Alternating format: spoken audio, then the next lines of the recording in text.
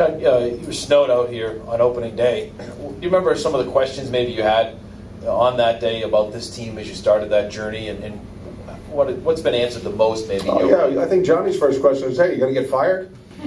Well, here we are.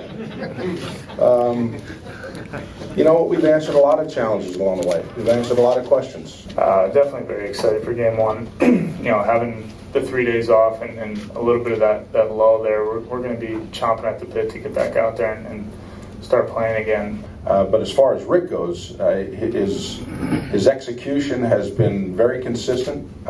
He's done a very good job in controlling the running game with various looks.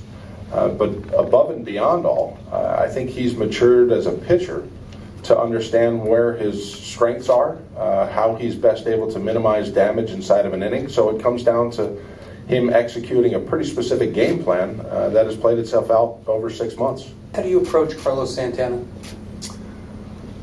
Well, you'll find out tomorrow. You know, he knows me pretty well. I know him from competing against him in the Central. So there's not a whole lot of surprises there, but you know, he's such a dangerous hitter, and he's really the one big guy that comes to mind when I talk about the combination of the plate discipline and you know, the different threats that they have. I mean, he really can come at you in a couple of different ways. When you compare where you were personally a year ago at this time to now, what comes to mind?